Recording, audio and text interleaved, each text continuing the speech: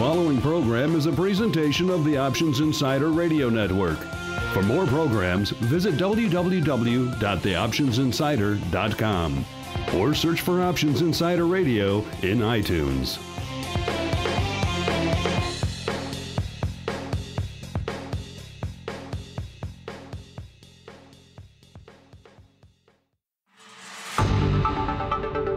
It's time for Volatility Views, the premier radio program for volatility traders.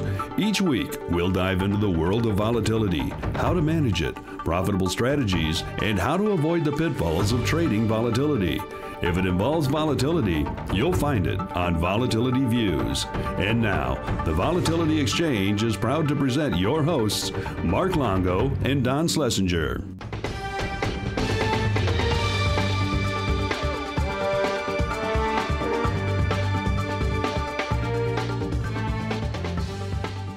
All right, and that music means it's time once again for Volatility Views, your weekly source for all things volatility. My name is Mark Longo from the OptionsInsider.com, as well as the Options Insider Radio Network, upon which many of you are listening to this program right now. And we're excited for another great episode of Volatility Views today. Joining me on the Volatility Views panel, first up, we have my cohort, my partner in crime, the degenerate volatility buyer himself, none other than Don Schlesinger from the Volatility Exchange. Don, welcome to the your tongue and watch your language. There are options you should buy. There are options that should be bought and options that should not be bought. That's what Don always says. Don, not exactly known for his degenerate premium buying. Can you recall, or maybe we'll get to it in the mailbag because someone asked a similar question, so maybe we'll save it for then. But think up of the times in your career, Don, when you may have purchased a contract. And we'll get to those. That's really easy to do. It doesn't take too long. When in doubt, palms out, Schlesinger. That's what I'm calling you from now on. And then also joining us on the old Volatility Views panel today, Mr. Mark Sebastian from OptionPit.com. Mr. Seabass, welcome back to the program. Woo, indeed. It is fun to be back on Volatility Views. Yeah, isn't it nice to get back? I mean, here's what I heard while we were gone is, when are you guys going to start doing the show again? Because it's the most interesting, thought-provoking, and powerful discussion on, high-end market stuff and volatility that really exists. There's nobody that touches this space like Volatility Views, and it was a tragedy that was gone, and it is thankfully back. Yes, we've gotten a lot of the same feedback from our listeners and our readers to that exact same effect, saying, thank God the show is back. My summer was so dreary without the voice of Don Schlesinger in my ear every Well, I week. guess that does it for next summer's vacation. We'll just have to cancel that. Yeah. All right, and now with the team assembled, we're going to dive right into the Volatility Review. It's time for the Volatility Review.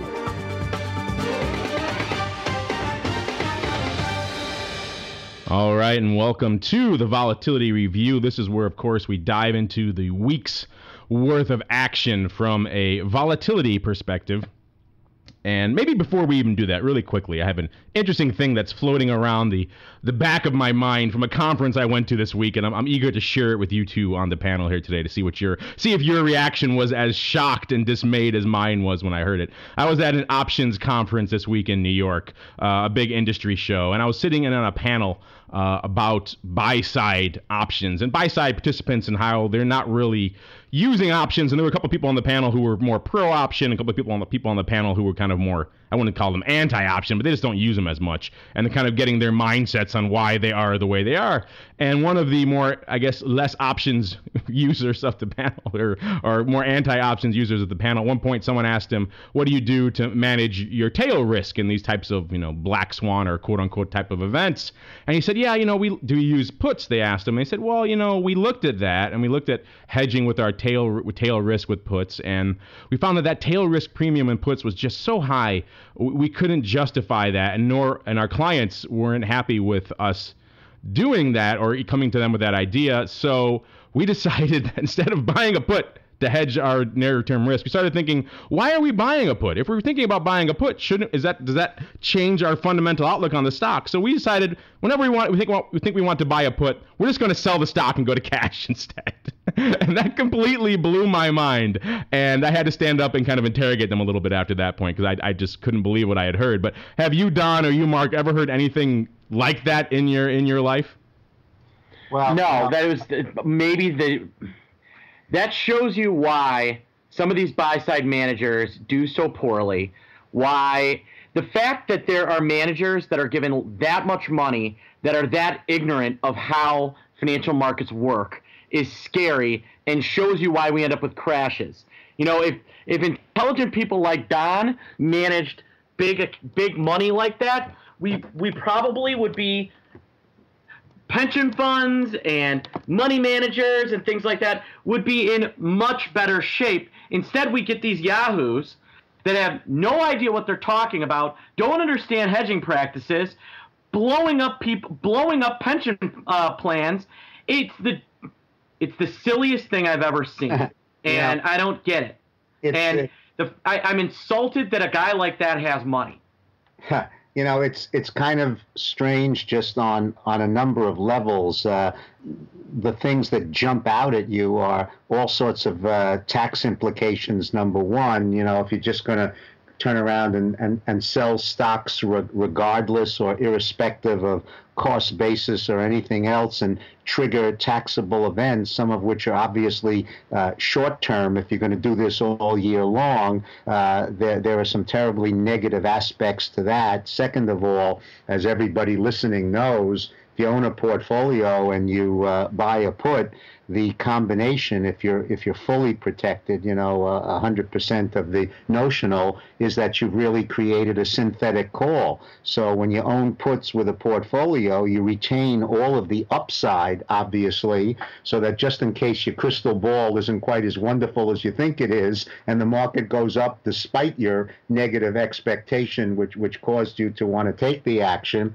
you participate fully in the upside. You liquidate all of your stocks, you're out of the market. Obviously, you've lost that whole possibility. So it's clearly an awfully strange point of view. Yeah, it's a troubling one, and you're right. It is somewhat disturbing to think that people can still amass money to manage in this day and age without even the basic skill set of being able to buy a put or understanding why you might want to do that. Apparently, near-term downside protection is not an issue with these people. But yeah, just that blew my mind, and it's been kind of resonating with me all week. And this is the first show I've recorded since I've been back, so I just had to get it off my chest. But you know, his original premise that this is very costly, and yeah, I can understand that. Yeah, you can't argue with that. But until somebody comes up with the better alternative, you know, that's the problem.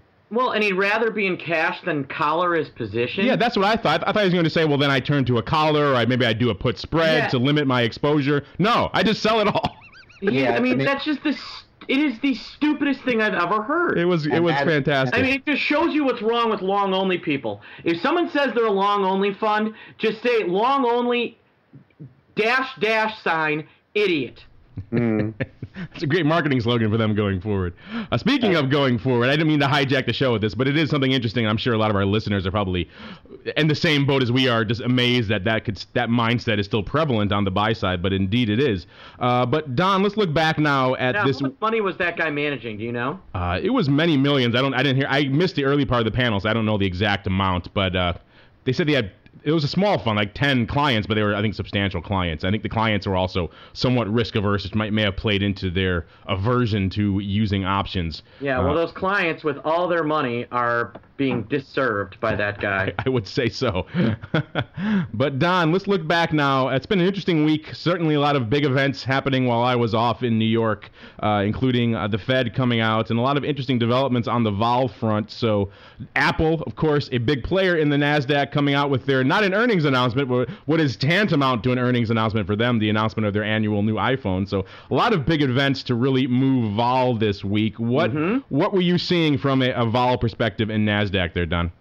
Well, of course, there's always the distinction, as Mark will make, I'm sure, momentarily, between perception and implied volatility and actual or realized volatility. So, because over at VolX we're engaged in the real volatility space, I would say to you that despite the fact that the markets, all of the indices have clearly been on the rise and closing in on historical highs due to this past week's action, we did mention, and it turns out to be correctly, at the conclusion of last week's show in the Crystal Ball, that realized volatility, both for S&P and NASDAQ, were so low, single digits, historically at really unusually low levels, that it probably didn't make a lot of sense to predict anything that they would start to ratchet up. And in the case of NASDAQ, realized volatility, at least on a 1 month, 21-day looking backward basis, went from 1086 to 1274, which was a 17% increase over the week. And the S&P, again, on a realized volatility basis, went from 904 up to 1098, which was about a 21.5% increase. Now, as listeners know, while this was happening, because these up moves were rather dramatic, 23 handles the other day on the S&P, so that's going to create realized volatility regardless of the direction.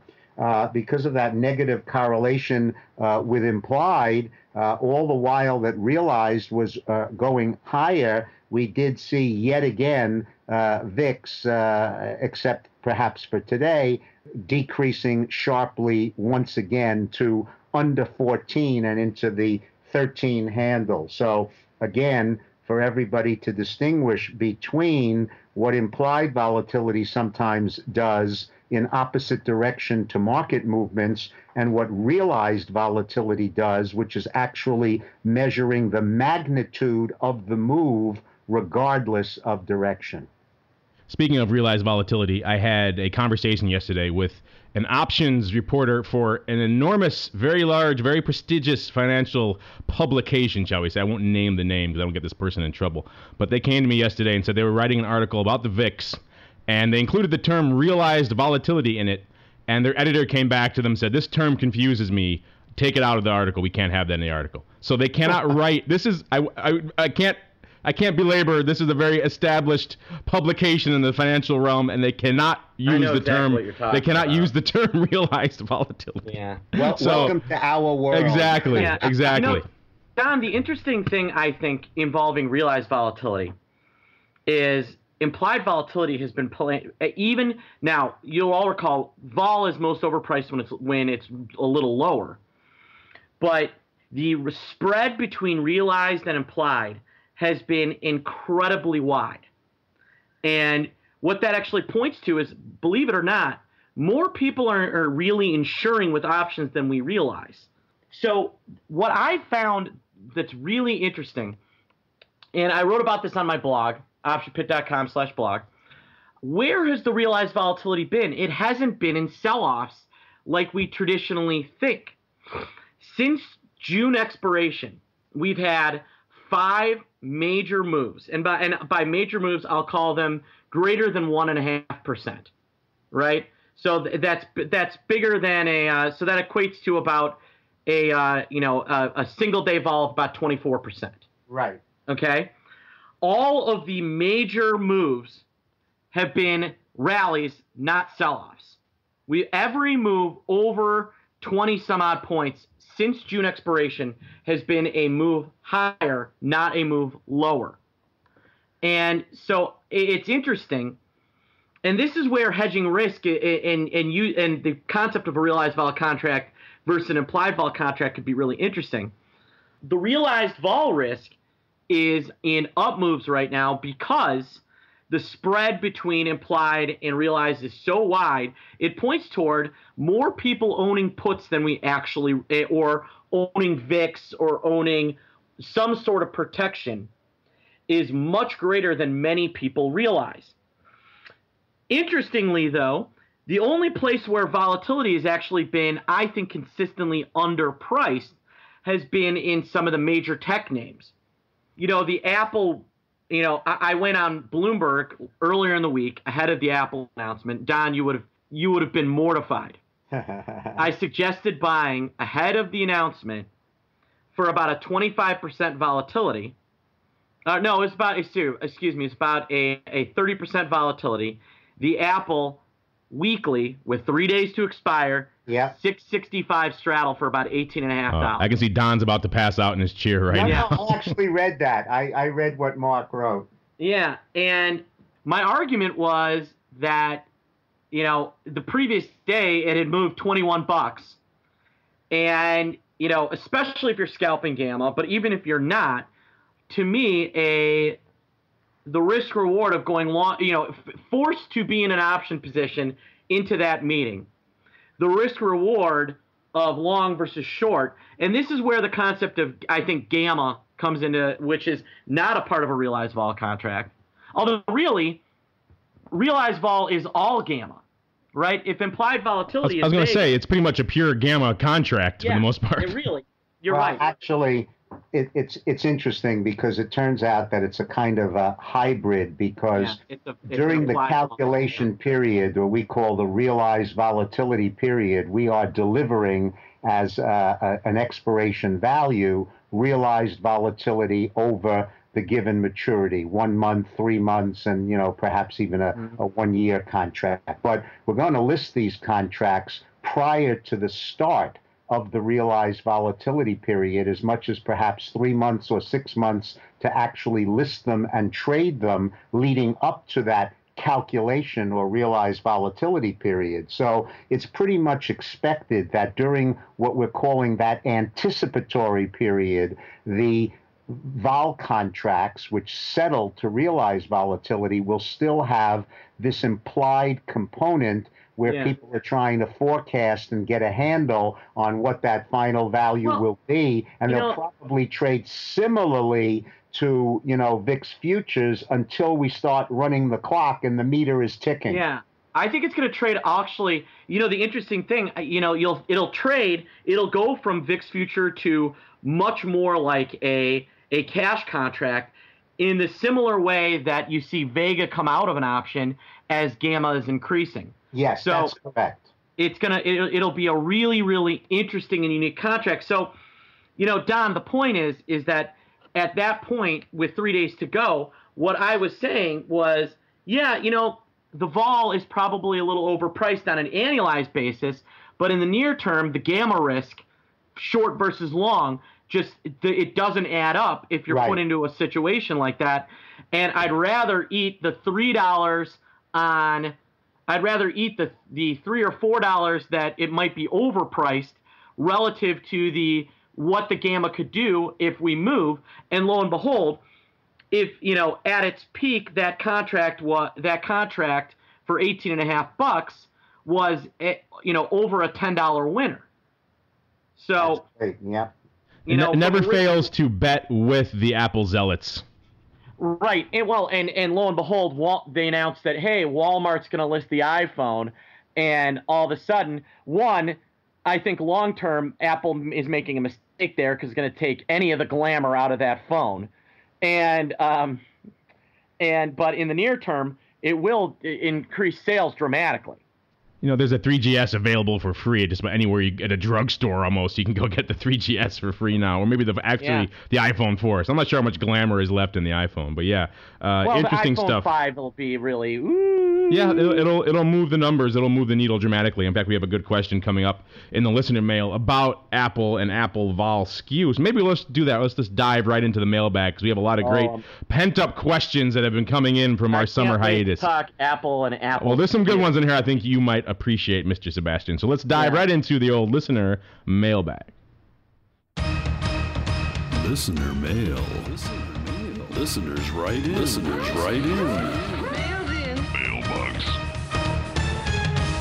All right, and welcome to the old mailbag. This is where we dust it off and see what you, the reader, has to say. And before we dive in really quickly, some of you have been wondering, like Don, our own co-host here, what happened to the forums on the Options Insider? And yes, we did take them down briefly.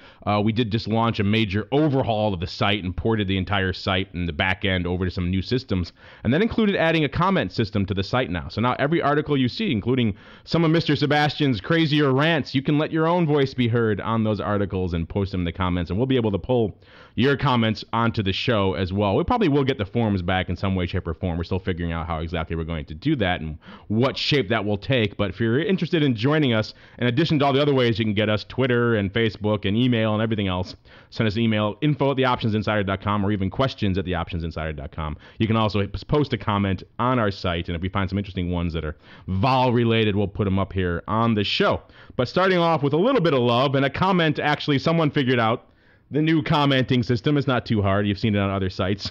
This is a comment from Ted, and he just writes, getting back to what we were talking about earlier in the show, I loved last week's show. I'm very glad to have Val Views back in the saddle. And Ted, we're all very glad to be back in the saddle. As you can tell, we're all full of love here on the old Val Views show this week. Next up, we have an email from Kristen C. in Ohio, and as soon as I saw this one, I said, oh, Sebastian's going to love this one. We have to put this on the show. She writes, my financial advisor recently recommended that I allocate a portion of my portfolio over to VXX because, quote, VIX is low. I didn't know what he was talking about. Financial advisor immediately. Well, that's Get rid of him. This is exactly what I expected. Let me finish the question. Oh, God. Mark, let him finish the letter. I didn't know what he was talking about. When I Googled VXX, I came across this program and have learned quite a bit. Thank you for informing me, but I'm still uncertain as to his VXX recommendation, especially after hearing your comments about TVIX. Should I allocate some of my portfolio to VXX? And I have my own thoughts, but I'll let Mr. Sebastian weigh in first since he is champing at the bit. No, and fire this financial advisor for not doing his research. I'm sorry. If you're a financial advisor and you're suggesting your clients allocate to VXX, you have no business being a financial advisor. That is one of the most. That guy, the cash only money manager has now been usurped by this guy as dumbest guy handing out advice. He's been trumped in the same show. Sorry, whoever that guy is, you first post his name everywhere and say, no matter what, do not use this guy because he's not doing his own research. Now, if you're looking for a good product that you can own that will give you volatility exposure that is an ETN, the product that will not bury your account is X-Ray Victor Zulu, XVZ. That is actually a really well-structured volatility product that will not just roll itself into oblivion. Yeah, you obviously have a lot of roll issues, which... This even dialing that back for a second, this is obviously a case of a little bit of knowledge being a dangerous thing.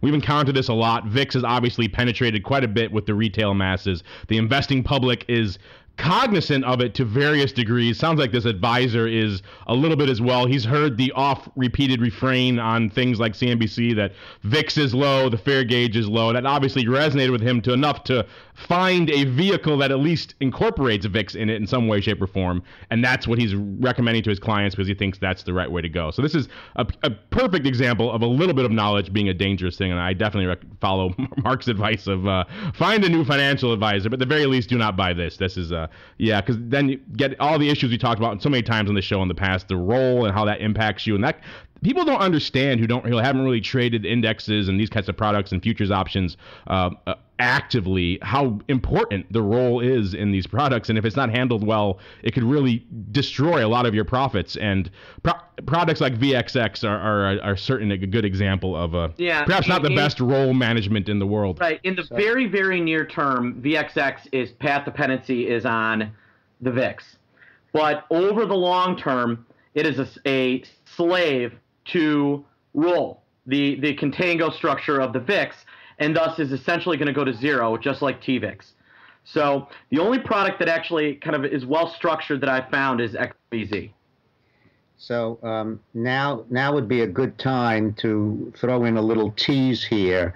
I'm not going to give you any conclusions at all because we're still working. But I think I mentioned a little while ago that in our interest in taking a look at historical simulations of trying to look at the value of potentially adding vol contracts to a portfolio with a certain percentage overlay to perhaps protect against very big down moves or enhance Sharpe ratio by lowering overall volatility.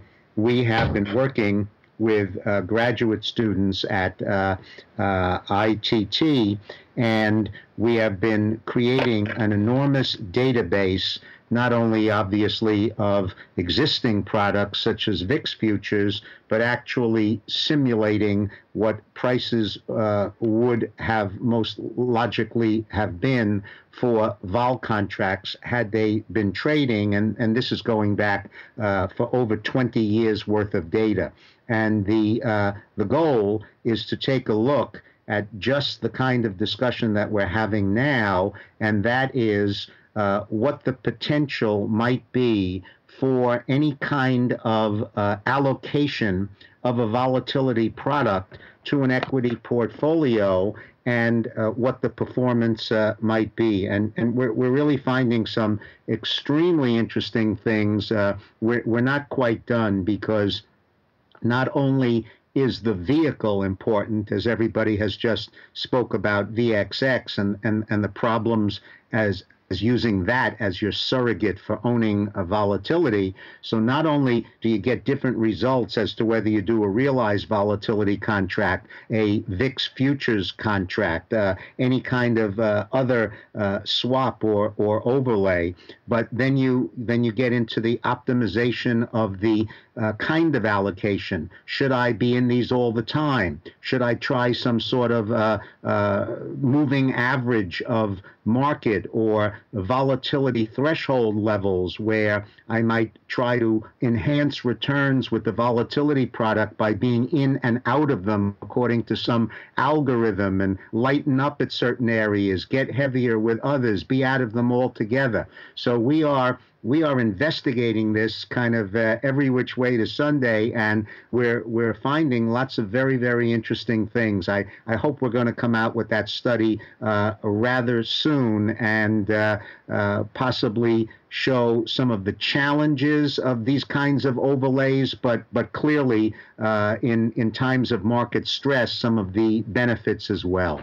You know, Don, when you're finished with that study, I'm going to take you with me to one of these big, let's say, Morningstar advisor conferences, and we're going to get up there and we're going to present the value of having a volatility portion or even just an options portion to a portfolio, because right now it just is non-existent in so much of the mainstream audience. And the mainstream money managers who, like we see, have amassed substantial amounts of money under management who have no knowledge and not even cognizant of these very basic tenets. So I think that would be an interesting thing to present and see their minds be blown as we're presenting the information. Well, again, I don't want to steal any of the thunder of the actual results, because we're really not finished yet. But clearly, what everybody might think is really close to being the truth, and that is just blindly, long-term, indiscriminately owning any kind of VIX futures in perpetuity or even vol contracts is a very challenging endeavor. You are paying a risk premium. These contracts traditionally sell for levels that are somewhat higher than what actual volatility goes on to be. So as a long-term buy and hold, it's rather difficult to show the ongoing benefits, but there are all sorts of ways of getting around that, both in terms of the absolute levels of volatility that you're looking at, different kinds of allocations, obviously the different products that you use, and when we do that, and particularly when we study certain key periods that encompass, 2007, 8, 9, and stuff like that, the enhanced Sharpe ratios, the lowered volatilities, in some cases, even the increased returns over simply an S&P portfolio become very, very compelling to look at. So again, we'll have more on this topic in the weeks and months ahead, but it really is quite a fascinating one. Well, I'm looking forward to it. I'm sure our listeners are looking forward to it. And speaking of our listeners, next up here we have a tweet from Isha, I-S-H-A, I'm not sure, Isha6, and she or he writes, why are VIX cash and FM, I'm assuming he means front month VIX futures, the same right now?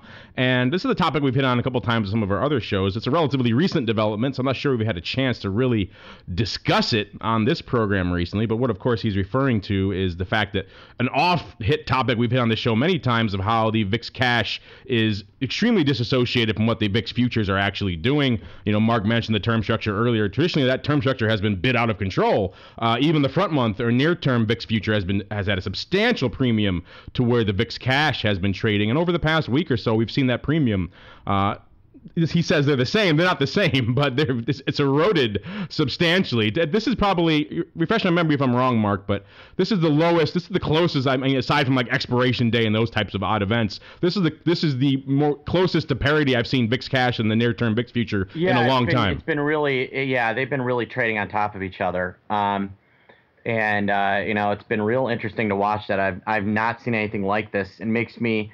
It made me worry that we might be gonna, I thought the way the VIX was trading that we weren't going to get QE, and then it ended up that we did, and then the spread widened, and then the spread is just tightened again. So who knows? Apparently everybody thinks 14.5 is the fair price then. That's it's a weird one, and this kind of gets into some of the, the miasma floating around VIX we talked about so many times of these various products and how there's so many masters to the VIX contract right now and different people doing different things that have very little to do with the actual implied volatility of the SPX and why the VIX futures the VIX futures have sold off, VIX cash has been bid up, why that exact ratio has worked out this way right now. It's your guess is as good as mine. It's definitely an intriguing scenario, and you're right. Usually that tends to point to some sort of explosive event happening, and apparently that was supposed to be the QE3, and it did happen. And then you're right, it tightened right back up again. So VIX has been a weird beast to watch lately, and I kind of have been scratching my head with this parity lately. I think people need to get used to the fact that the VIX may be below 16 for the next year. Tell that to the guy who bought 20,000 of the Feb 70s. Yeah, I know. That's just that. I was talking to someone at this conference again this week about how that crazy frame of reference we're always talking about with VIX and how just how nuts it is. Don, here's a quick one for you. I think you can answer this in probably 2 seconds. A tweet from Theo19. He writes, Don, is there ever a case when you would buy vol? So have at it, sir. I would say that if vol was 0, I suppose I couldn't lose. So that might be one instance. But you want pure intrinsic value. Look, I had a philosophy for a long time. It's obviously too radical. It's not that I recommend it for anyone, and I'm not even claiming that long term it's correct. But the manner in which we were able to buy volatility in my day of trading was through options. I often said you can't call up the exchange and say, may I have some volatility, please, because they're not selling it. So you bought or you sold straddles or strangles, and you either rooted for volatility or against it, depending on whether you were long or short. And because of my casino and gaming background and, my blackjack knowledge and probability theory, it became clear to me very early on when I was trading options that there seemed to be this overriding, if you want to call it, house advantage or bias towards the sell side and selling the risk premium rather than buying it. And that became a philosophy of mine that if you do this day in and day out for a living over the long run, you obviously wind up ahead of the game, selling time premium and that risk premium that was inherent in options rather than buying it. And it worked very nicely with me for a very long time. I've been off a trading desk for many, many years now. Times change. Not only do the markets change, but the products change. And now we've got all of these volatility products where in one form or another, you really can say, let me buy some volatility or let me sell some volatility. And I'm sure that there are circumstances where you study charts and where you study probabilities and you look at vol cones. We're going to consider a question about that later on. And you see that, 90% of the time volatility has been higher than it is right now and things like that. And the only question that remains then is, does that mitigate towards actually buying volatility right then? Or, as I used to joke, just not selling volatility then? Because do you ever get at a point where you're not paying this risk premium and where the risk is warranted for buying? It's few and far between in the number of cases that I see of that. And so I'm more inclined to say, let me stay out of the market and not sell volatility if I feel that it's a dangerous environment. But that doesn't mean that I'm rushing out to buy it either. Don, a very nuanced explanation of your sell or don't sell philosophy, I suppose we can call it at this point. Next up, we have a Facebook post here from John Nestes. He writes, "You guys are always talking about volatility skew. I recently noticed that in Apple, the calls were bid substantially over the puts. Is that an unusual phenomenon? Are there any other names you can think of where that is the case?" And he's obviously referring from a volatility perspective. And yes, the first part of that question, is that an unusual phenomenon? The answer is yes. In most very large, liquid, widely held equities, the predominance of the paper flow is large funds coming in to sell calls for income and buy puts for protection. So that tends to generate a very specific skew shape and a very specific skew slope. And that usually means the calls are dramatically lower on a volatility perspective than the puts are. And that is usually the case across the board, except for a couple of these odd duck names. And we always joke here on the show about Apple and the zealots. But that is what you're referring to here, is specifically, I guess you can call that Apple zealot premium. People have this upside obsession with Apple, and they will bid up that upside call skew to levels that are rarely seen in large liquid equities, let alone across in any equity at all. You might expect that in some crazy name that might have a pending takeover rumor or something like that, or people are bidding the calls. Stock, biotech. Exactly, a biotech where there's a lot of potential upside. Just to put things in perspective, the last time a bunch of tech companies, the only time you'll see, I've seen this before, and so has Mark, and so has Don, and it was 1999 during the tech bubble where we saw calls higher than puts. Yahoo at 400, baby. Can't go down. Yeah, we saw that during that tech bubble, and then it quickly dissipated. And part of what's going on in Apple is that a lot of people can't afford to buy the stock, so they go to the options.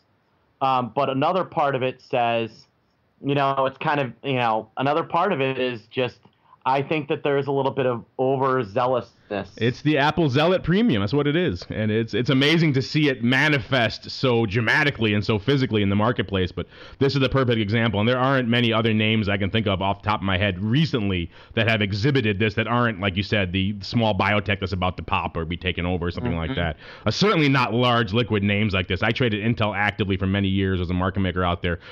I can't recall ever once having a moment where the upside call wing was even close to parity with the puts. It just never happened. So this is definitely an odd scenario. And you had this big announcement coming for the iPhone, and it was known for weeks and weeks for the new iPhone 5. And listeners probably know that the normal skew for equities, be it indices or individual names, is that downward sloping to the right, where you start higher for the below the market options, and it decreases as you go up in strike price. But you probably also know that when have something like FX and currency, where you're talking about one currency with respect to the other, like euro, dollar, or any relationship, the options skew is not that way at all, but it's like a parabola. It's a U shape where it goes up on either side, because it makes no difference whether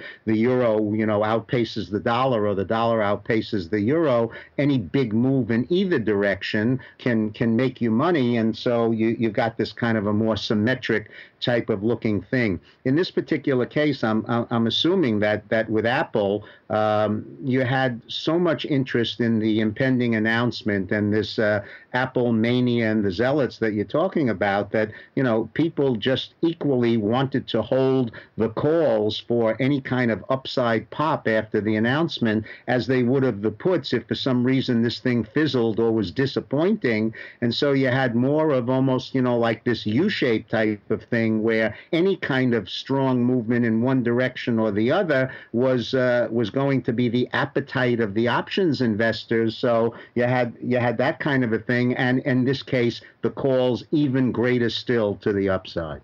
All right, Don, and last up here on the old mailbag, we have a tweet that I think is going to be near and dear to your heart, and of course, if Bob was on the show, he probably would love this one as well. This is a tweet from Dex, and he says, "Are there any tools that lets you trade off of volatility cones?" And it's an interesting question. It kind of alludes to a topic we've hit on a few times in the show earlier, which is being able to trade off of essentially implied volatility levels. Off the top of my head, I don't know of any tools that let you do this. Don, are you familiar with any? No, I think somebody would actually have to build them, but I'd have ideas of what you could possibly do. So we have an extensive database of these volatility cones that go back over time periods, and then give you, by 10 or 20 percentage levels of those points where volatility has been higher or lower than the particular numbers that you're looking at. So on our website, in the pull-down menu, if you look at data, and then you look at VolX indices, and finally in the third submenu, you find VolX cones. When you go to the cones, you've got all the different asset types. You can do this for currencies, equity, commodities, or interest rates. And in the indices, for example, you can do it for the S&P, the NASDAQ. You can do it for Russell, and you can do it for Hong Kong, Japan, South Korea, India, etc. And what you get are different time frames as well, going back 1, 2, 3, 5, 10, 20 years or so. So there's a tremendous amount of data at your disposal. What you would then have to do is somehow kind of integrate or build an engine that would superimpose current market data, such as volatility futures levels, and those products that would allow you to trade volatility, and compare them to the regime that you're seeing right now with vol cones. For example, we spoke about past levels of S&P and NASDAQ volatility, and I ran that quickly over the cones, and we're at about the 20% level right now. What that means is that the volatility that those indices are displaying right now is about 80% of the time higher than it is currently. Only 20% of the time have volatility levels of NASDAQ and S&P been as low as they are right now from a realized point of view. So that's the tool. That's what it tells you. Whether or not, you can make money trading this, now you got to go look out for the products that you can trade. In this case, maybe you'd think, well, I want to buy volatility. Well, the problem is, if everybody knows that volatility is low, when you go to buy volatility, they're not going to let you buy it for 10 or for 12. You're going to buy a vol contract or a VIX futures or a VXX or an ETN, whatever the case may be, and the premium is likely to be built in. Or maybe you got to buy 16. or maybe you've got to buy, in NASDAQ 18 or something like that. Now it becomes much more challenging because although volatility may actually go higher, is it going to go high enough to compensate you for the premium that you're spending, which, back full circle to my rather sell rather than buy volatility, that's always the problem. So I suppose you could build such a tool. You'd have to integrate current prices with the vol cones, give you signals that you would be happy buying or selling, when it's stretched in one direction or the other, maybe 20%, 80%, or whatever makes you comfortable, but, no guarantees. Yeah, this harkens back to that discussion we had. It's been more than a few shows now. It's been a while back, but about the difficulty of doing exactly that, of executing off some of these Greeks like Vega or other things, and why haven't brokers adapted tools for that? And it's, as we concluded on that show, it's just a very difficult process to implement, and your Vega of 30 is a little bit different than what your neighbor's Vega of 30 might be, and they may have a different model running, and there's a lot of other elements that go into that make executing off of everything except price, which is universal across the board. Once you get beyond price, any other element that you try to execute off of is extremely difficult. And for this example, you'd have to build in, you're right, like Don said, some sort of model that would essentially key to a certain price level that corresponded to that lower band of the volatility cone or to the upper band, and then you would execute off price again. And there'd have to be some sort of human intervention, I would imagine, to execute that for you. Couldn't have some automated system do that. But it's an interesting idea. A lot of people want to do this. A lot of people think of themselves as volatility traders, and in many respects you are when you're trading options. So they want to key off that, and they want to trade off that, and yet the tools aren't there, and there's so much fudge factor in these Greeks that I'm not sure if you really want to do that.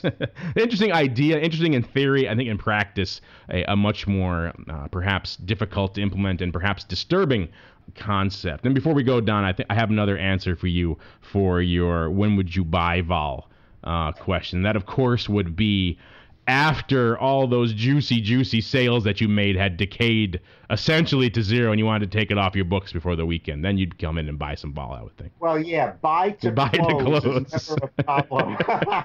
with options, as listeners know, kind of a little bit different from futures contracts where you don't specify. But when you trade options, you're always held to declaring whether this is an opening position and you're creating new open interest, or whether this is a closing position where you're taking open interest off the table. And yes, if I sold options for $4 and they decayed to an eighth or a teeny, I kind of swallowed hard and still didn't like it. But I'd usually buy them back to close, saying I've taken about as much out of this as makes sense and leave the last teeny or eighth for somebody else. So we'll have to maybe amend your title to Don, no problem buying to close, Schlesinger. How about that? All right. Thank you for that, Don. And thank you to all of the listeners out there who wrote in and enjoy participating in the show. We couldn't do the show without you, and it certainly makes doing the show much more fun to have your feedback and your questions and your comments. So keep them coming in. Post those comments in the optionsinsider.com's new discuss comment system, or you can hit us up via Twitter or Facebook, or even email us at questions@theoptionsinsider.com, and we'll get those questions onto the show. So that's it for the mailbag this week, and now we're going to dive right into our crystal ball segment. And now we take a look at the crystal ball.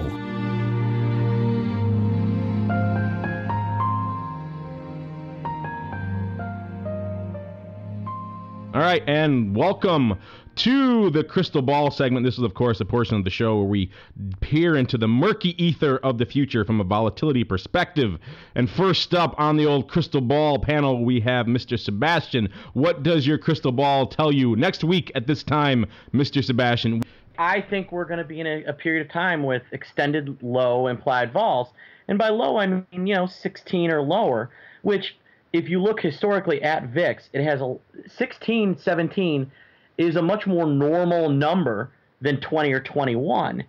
But, because of kind of the lower bound limits, the mean is much higher than 16 or 17. So I think we're going to be hanging around 14 to 16, maybe 17 for the time being. And, you know, I just don't see how I don't see a lot of things to cause us to go to 30, which is exactly why we, you know, obviously then we're obviously going to go to 30 now that I've said something like that. You're on record, so of course we're going. Right. But, you know, I just don't see anything on the horizon that could really fall apart. That unless we bomb Iran, that's about the only thing I think that's currently on the horizon that could turn into a real problem. Or perhaps Libya or some of the other ones, or Egypt, or perhaps all of the above, given what's been happening in the world of late. The Fed is going to pump in so much cheap money.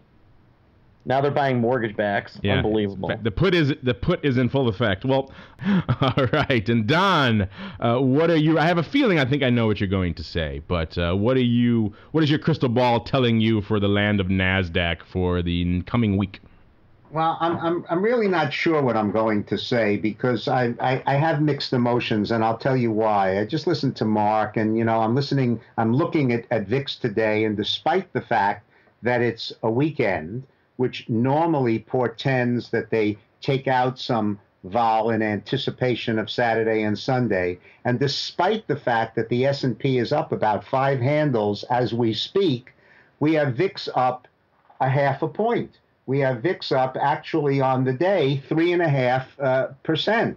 And whereas that's not anything terribly dramatic, I think it kind of argues towards the fact that when you get down to such low levels, perhaps not historically, but at least for, you know, several of the past years, options sellers just reach a level where they say, you know, am I going to really sell these options for 13 implied volatility? It's almost like an unwritten rule that this is about as low as you let things go. And when you see that you stretch to those kind of limits, you know, often there's really only one way to predict because you're really at the very, very low end of the range. So that's VIX, and that's NASDAQ VIX and implied volatility.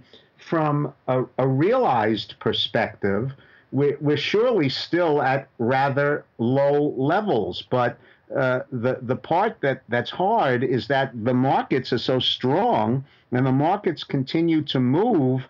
I don't think you can have these huge, you know, 20 handle moves on any kind of a regular basis. So if the market moves, but it moves in a more orderly fashion and it moves up, but it doesn't do so with the kind of dramatic volatility that we've had lately, you just might see these realized volatilities level off somewhat, if not actually start to drop again. So this is a tough call. This is a hard one. One final statistic that I would point out that very few people look at and that you really don't hear quoted at all is the volatility of volatility, how quickly short-term volatility itself as an asset is actually moving around. And we are at an extraordinary point right now on the S&P for vol of vol. The 1 month volatility of volatility itself is 221.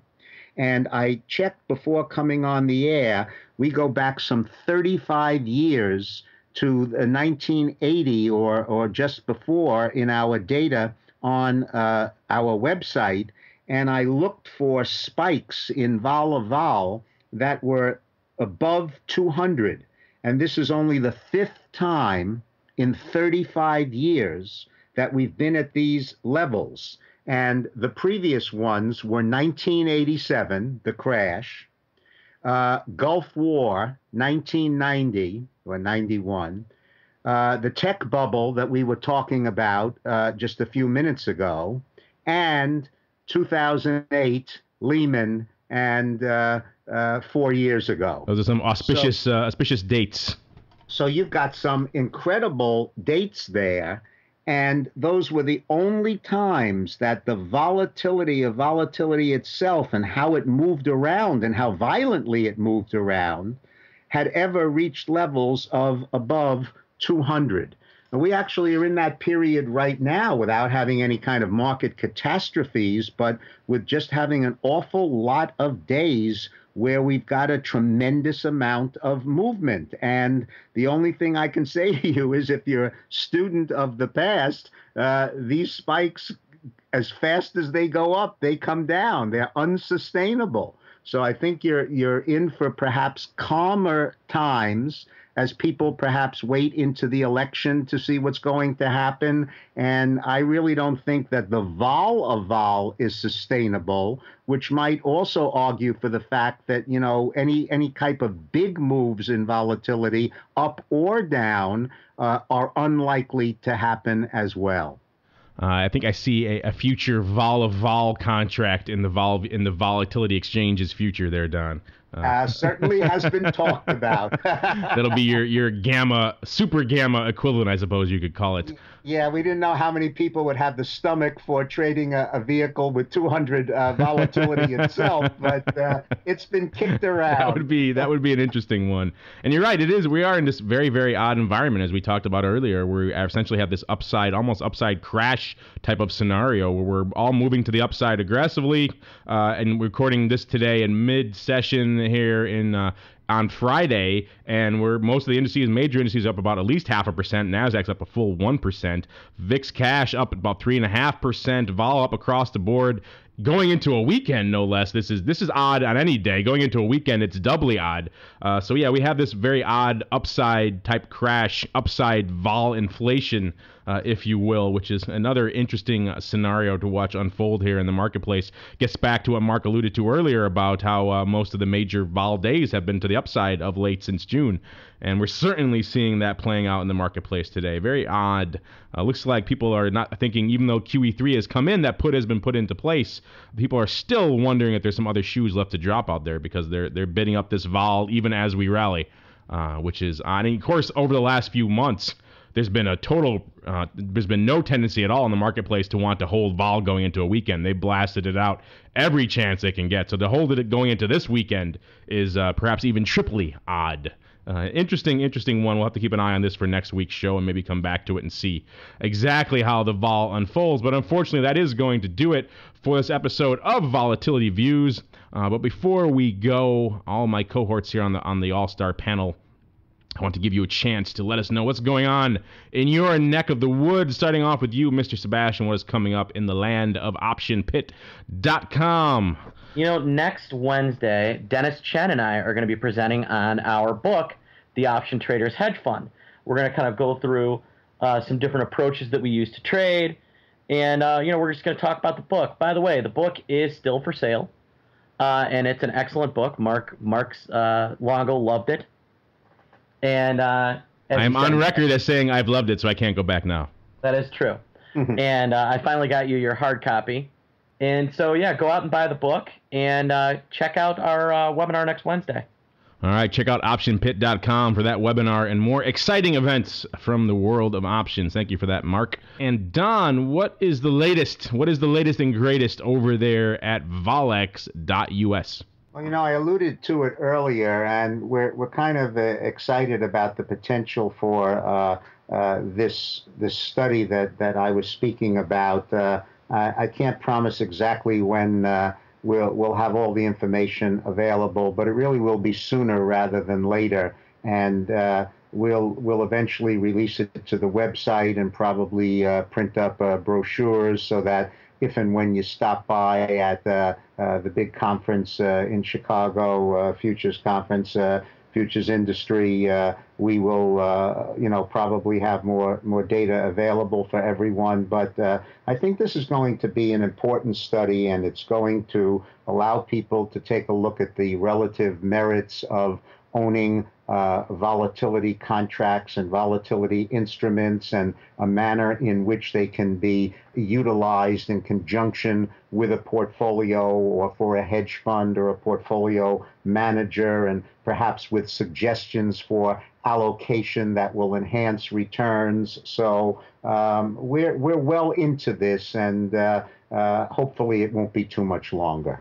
And while we're on the subject of website tweaks and the latest features online, of course, we did just do a major overhaul, like I said earlier, of the optionsinsider.com. So if you haven't visited the site lately, I encourage you to surf on over there and check it out. A lot of interesting new features, including that comment system that I alluded to earlier. We're also making it even easier for you to find your favorite Options Insider Radio Network programming on the website. We're going to be adding more individual tabs for the different shows and individual pages for them, including vol views, so you'll be able to find out more information, find your favorite episodes, show notes, all that fun stuff from the show. So I encourage you to surf on over to theoptionsinsider.com and check it out for yourself. But unfortunately, that is going to do it for this episode of the show. But before we go, I want to thank all of you out there in the listening audience for downloading and streaming and subscribing to this program and making it such a fun program to do and such a success. And we'll see you next time right here on Volatility